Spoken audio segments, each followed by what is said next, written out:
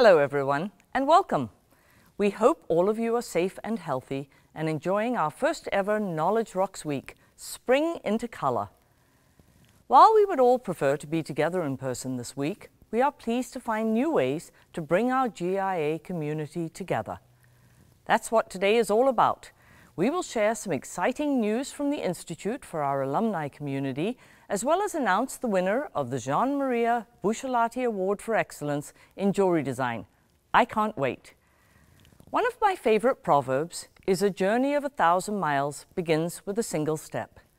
My journey with GIA began 40 years ago, and I know firsthand how an education at GIA can change the trajectory of someone's life. When I finished high school, I didn't want to go to college as I didn't know what I would study, and so my mother insisted that I take a year-long secretarial course at the local college. My first job was as a junior typist at Scottish Jewellers in Salisbury, Rhodesia, now Harare, Zimbabwe, where I grew up. I found the jewelry industry fascinating, and it followed my passion for rocks and shells, which I have always had. I left Zimbabwe for a year to live in London, and when I returned, I went back to Scottish Jewellers in their marketing department. My boss at the time, Peter Winhall, was studying the GIA courses by correspondence. This was long before e-learning and today's digital way of learning online.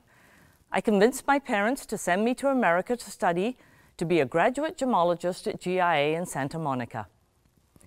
Whilst there, I became friendly with a classmate, Alan Friedman, whose family owned Borsheim's Fine Jewelry and Gifts in Omaha, Nebraska.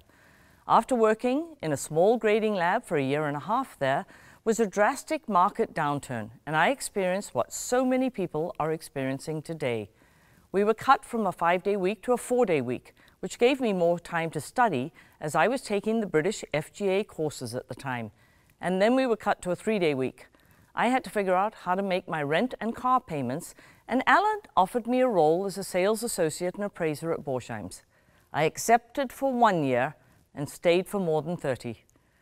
My billboard on Interstate 80 when entering Omaha for the first time did not say, "Work for Warren Buffett for 20 years as CEO of Borsheim's." Instead, it said, "Welcome to Borsheim's as a $5 an hour sales associate." The Friedman family were very kind to me and welcomed me both personally and professionally and gave me many opportunities for growth in buying, sales, and management. In 1993, I received a call from Warren Buffett, whose company, Berkshire Hathaway, had purchased Borsheim's in 1989, and he asked me to come down and meet with him that afternoon. Our CEO had recently resigned for family reasons, and Warren offered me the role of president and CEO. I spent the next half an hour telling him all of the reasons why that wasn't a good idea. I didn't go to college, I was 34 years old, and I was female in a very male-dominated industry. Thankfully, he was convinced that I could be successful in the role, even when I was doubting myself, and I accepted and led the company with an exceptional leadership team for 20 years until I joined GIA in 2014. I was extremely fortunate to be blessed with a second dream job at GIA, an incredible and vital leader in the gem and jewelry industry, and to come full circle from being a student there decades before. A piece of advice I'd like to share with you is to never negate the importance of the relationships that you make through life, as they can have a significant impact on the trajectory of your professional and personal lives. It's also important to step out of your comfort zone and take some risks as opportunities come your way, often disguised and not clearly apparent at the beginning, as was my case in moving to Omaha. After your GIA education, you become part of the network of 150,000 alumni in chapters around the world. Building relationships and networking is so important for success in an industry like gems and jewelry that is so personal but holds so many possibilities. These connections forge new pathways to an exciting business and building a meaningful career. This past year has really forced us to focus on the importance of relationships. The pandemic pushed all of us to reevaluate our personal and professional lives. It reaffirmed the importance of community and accelerated the use of technology, changing how we connect, learn, and innovate. This shift has opened up new possibilities for us at GIA to elevate our global alumni engagement in a whole new modern way. For the next 30 minutes or so, we'll give you an inside look at the new alumni chapter, admire fabulous jewelry designs by our very talented GIA Jewelry Design students, and celebrate our exceptional alumni. I am thrilled to share with you that Cathryn Ramirez, the new Executive Director of the Alumni Association, will unveil exciting 2021 plans for the new Alumni Association. I think you'll all agree that the future is very bright, and there are so many incredible opportunities that lie ahead of us, ready for us to seize and build upon, so that our future is even brighter than our past. Thank you all. Every day you rise is a chance to shine. How do you stand out and shine brighter in one of the most brilliant and colorful industries in the world? Gem and jewelry possibilities are endless. Introducing the new GIA Alumni Association. Whether you're a student, a recent graduate, or an industry veteran, we are here to help you explore, navigate, and learn all the possibilities this industry holds through networking opportunities, specialized courses, and resources exclusively for GIA alumni. Join a community where we challenge each other to new heights, where we are stronger together. Whether you're looking for mentorship, career opportunities, or to connect with other rock stars around the world, our community of 150,000 alumni will help you get there, because together we shine brighter. Hello everyone, and welcome. We are thrilled to have all of you with us.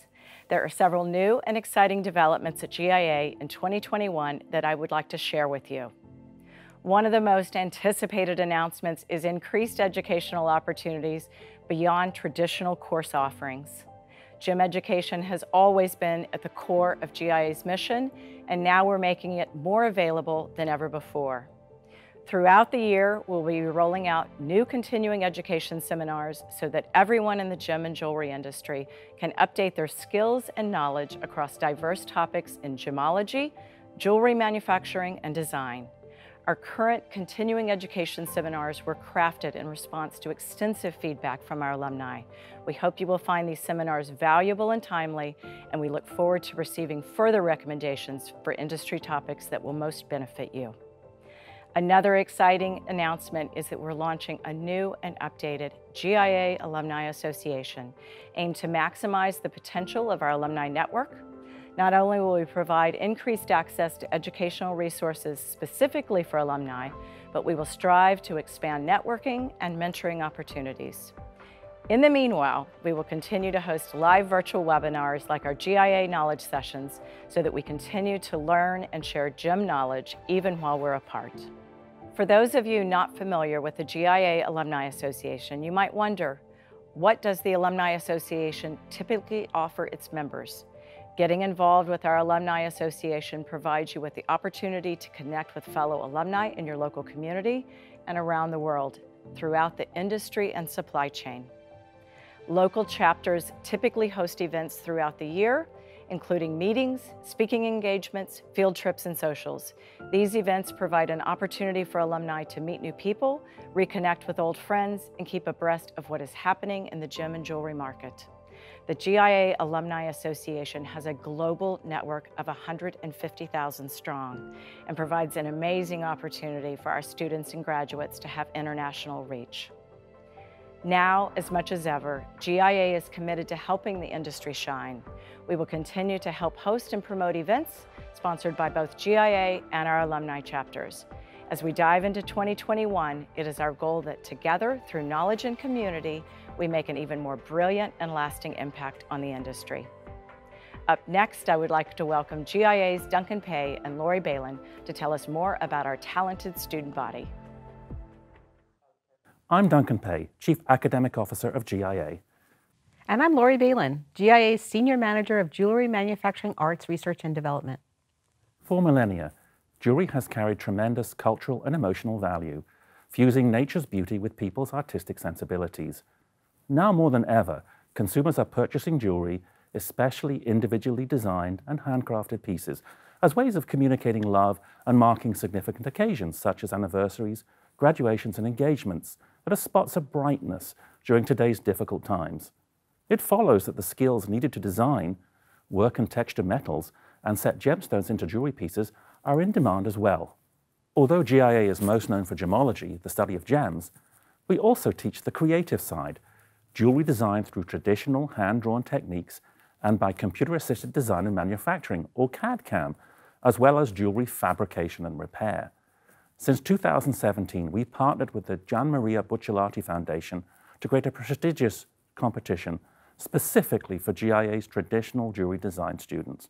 Chosen by peers, faculty, and ultimately by a panel of distinguished judges, the winner gets exposure in the design world as well as a free trip to Italy. In 2020, more than 100 GIA students competed to be finalists for the Gian Maria Buccellati Foundation Award for Excellence in Jewelry Design. 9 finalists were selected from 7 GIA campuses. You'll hear more about this in a moment. All I'll say is that it's always a source of wonder to me that many students who've never tried to sketch produce such truly beautiful, inspired designs. Laurie will now tell you more about GIA's jewelry arts programs and the Gian Maria Buccellati competition. Laurie's team, which includes specialists in jewelry design, CAD manufacturing and production, collaborates with our faculty to create new jewelry arts course content and to continually improve existing programs and courses. Laurie, it's great to have you with us today. Can you tell us a little bit more about GIA's jewelry manufacturing arts courses and programs? Certainly. I lead content development for our global JMA courses, which in addition to jewelry design includes our 27-week graduate jeweler course, taught only in Carlsbad, our 27-week JDT, or Jewelry Design and Technology course, taught in Carlsbad and New York, and our 7-week CCC, or Comprehensive CAD/CAM course, taught in Carlsbad, New York, and London. You can find details about all of these courses on GIA.edu. Cathryn shared the exciting changes coming to our Alumni Association, including new continuing education offerings. We are currently developing several continuing education courses for JMA students, including courses for those with previous CAD experience or for anyone who wants to build on their existing design skills. If you've already taken CCC or JDT or a CAD course but want to continue expanding your skill set, you might want to consider our new ZBrush course, where you can learn about adding organic elements to your designs. Or if you want to move beyond using Rhino plugins to create settings for your designs, you should consider taking courses that we are developing for Rhino 7, including a course where you can learn how to create settings and another where you learn the new sub-D tools for Rhino 7. Our goal in offering these advanced CAD courses online is to provide greater flexibility for working professionals using the latest technology. We are also developing a new abbreviated online jewelry photography course and 2 sketching courses, including an exciting online digital sketching course where you can learn how to communicate your design ideas digitally using an iPad, Apple Pencil, and Sketchbook software. Sounds like our alumni and students have a lot to look forward to. Laurie, can you tell us a little bit more about the jewelry design course? I'd love to. The students we are honoring tonight were all enrolled in GIA's jewelry design course. This course is taught globally at our campuses in Carlsbad, New York City, London, Bangkok, Mumbai, Taiwan, and Hong Kong. Taught over 9 weeks, this course teaches design inspiration in theory, motif development, and traditional drafting techniques so that students learn to lay out designs accurately and to scale. Students learn rendering techniques for metals and gemstones to bring their design ideas to life. All of the designs you will see shortly were painted with watercolor. Students who would like to compete for the Gian Maria Buccellati Award submit one of their projects for consideration. Laurie, can you tell us a little bit more about the competition? Of course. Despite the challenges of COVID-19, over 100 students in 9 classes completed their jewelry design studies in 2020. Following several phases of selection, 9 finalists were evaluated by a committee of gem and jewelry experts.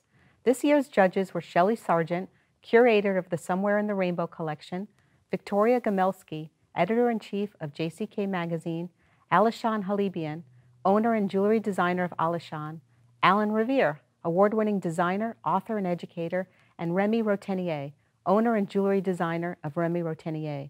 The student designs were evaluated based on a number of factors, including, does the rendering meet GIA design class criteria?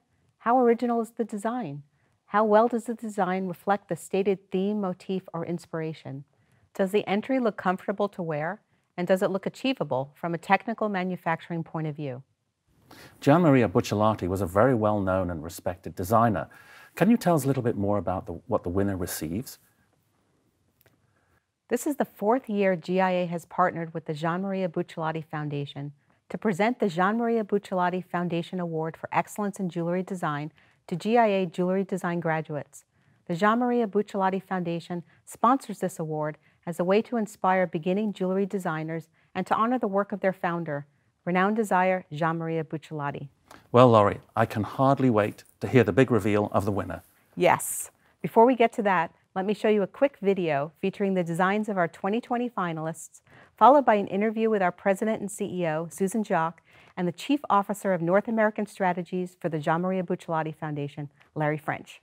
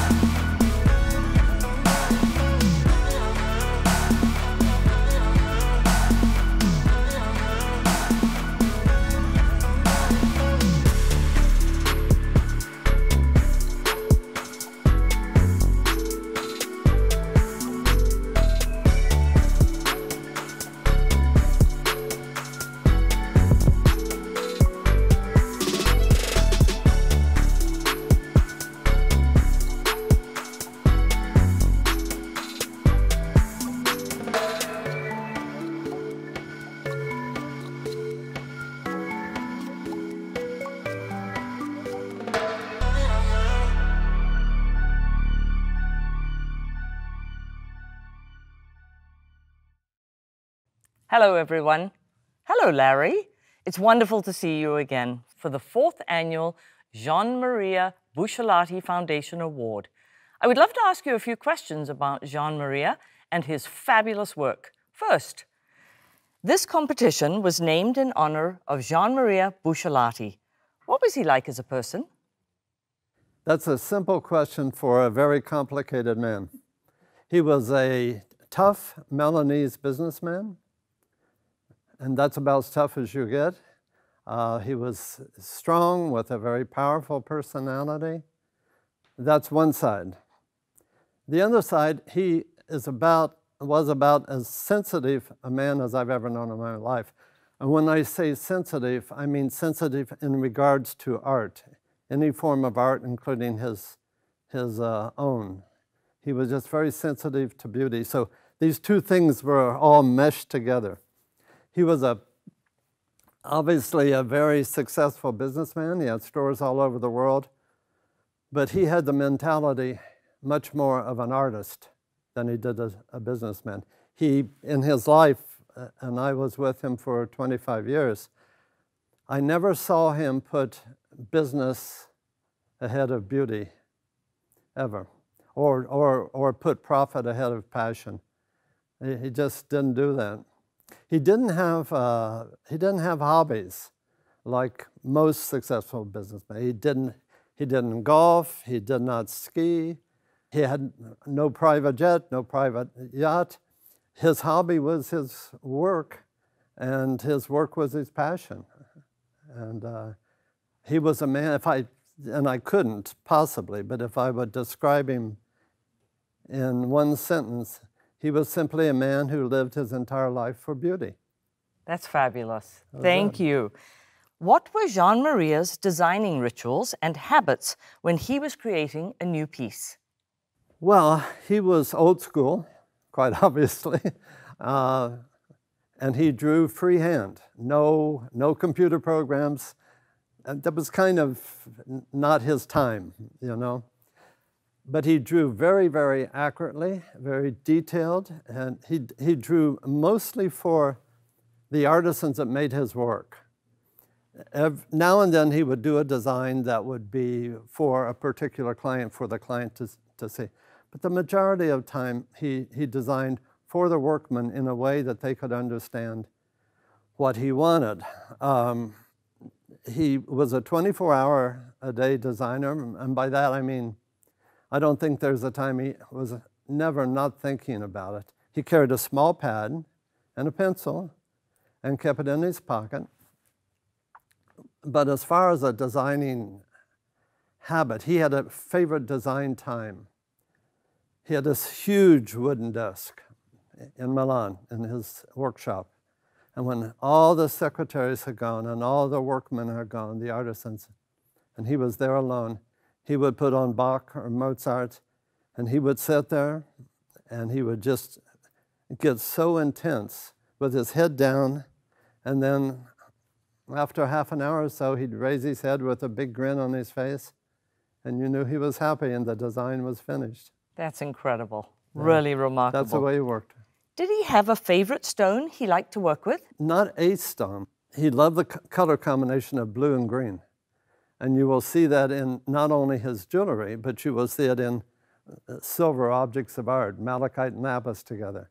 He loved that color combination. But he would use I hate to say normal, but normal, very fine ruby, emerald, sapphire, and diamond. He would use those. But I think his great joy was to use stones that most people had not heard of. You will appreciate this. He loved to take a stone nobody had ever heard of and design something so great they would never forget it. Wow. And the other thing that he did, and I think this was a great gift of his, he could look at something that was, at first glance, not very beautiful. But he would take that and he'd create kind of an environment of beauty around it that would make it beautiful. We were in Tucson, famous Tucson. We were in Tucson one year, just getting ready to leave for the day. And he found a pearl.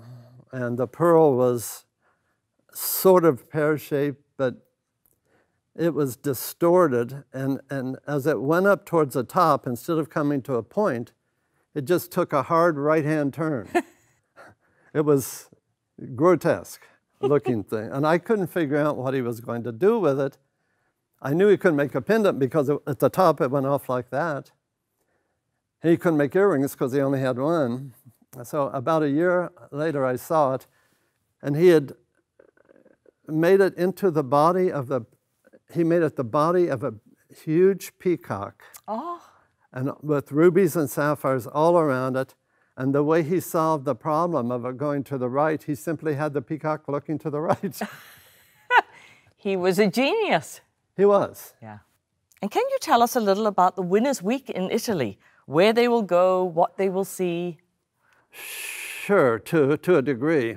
When we started, Mrs. Buccellati, the president of the foundation, when she decided to support this, and we knew we had this week to work with, we wanted to do something so they wouldn't spend their time sitting in airports waiting for the next flight. And we narrowed it down to 3 cities that had very good train connections so that they would not have a day that they were not sightseeing. So they will start in Florence. We have an associate in Florence that will meet them. They will go from Florence by train to Venice, where I will take over. And when we're done in Venice, we will go to Milan to finish the trip in Milan. We chose those 3 cities for several reasons. Florence, because it's just possibly the world's greatest collection of art. And what we hope on these trips is that the winners see things that come back into their creations, that it inspires them. We chose Venice because it's Venice. It's one of the most exotic cities in the world. And then on into Milan, where Mrs. Buccellati lives. And hopefully, so far, we have been able to arrange a meeting with her, and we hope to do that. And also, Milan is just one of the great cities. And, but we want them to be on their own. This is not a guided trip. They're completely on their own to explore. But someone from the foundation each day will touch base with them and try to maybe take them and show them something off the tourist track. When I take them to Venice, there's a place in Venice, a secret place for me, that if you're there at sunset, you don't see the sunset, but if you're in this particular place, the sun, the effect it has on this, it takes you right back to the 1600s. You're back in time, like a painting by Canaletto. It's just that. So I've taken a couple of the winners there, and they have liked it very much. Well, what an extraordinary experience for the winner to because have. They will see the monuments on their own. Everybody sees the monuments. But Italy, I've been there so many times, but what I remember about Italy is not the monuments, it's certain moments. Sure. If you go down the Grand Canal on a starry night at midnight, you will not forget that the rest of your life. You're right. The way that the lights light up those historical buildings. Oh, what an incredible adventure for the winner. One last question. Jean-Maria passed away before the competition was formed. What do you think he would have thought about it? Oh, I think he would have loved it. It's so logical. First of all, he was one of a group of men that founded the Italian Gemological Institute. He loved gemology, he loved stones, and he was president of that for 25 years. Plus, his great passion in life was designing. So here, the Gemological Institute has a design class. It was a natural. And he would be extremely proud. I know he would. Wow, we appreciate it sincerely. Thank you so much for joining us today. And we truly appreciate your time, and we know that our students will as well. At this time, I'd like to announce the winner of the 4th annual Jean-Maria Buccellati Foundation Award for Excellence in Jewelry Design. Congratulations to Bell Sin Ting Wong from the Hong Kong campus. Miss Wong's design features 18-karat yellow and white gold, diamond, enamel, jadeite, pearl, and sapphire. The piece is inspired by the Betta splendens, also known as the Siamese fighting fish. Congratulations. Thank you again for joining us, and I look forward to seeing and meeting many of you in the future. We hope that you enjoyed today's event. Thank you again to all of our speakers. We couldn't have had such a successful event without your time. Please stay connected and interact with us on our social media platforms, and be sure to keep an eye out for exciting announcements about our future. We wish you all a wonderful and prosperous year ahead.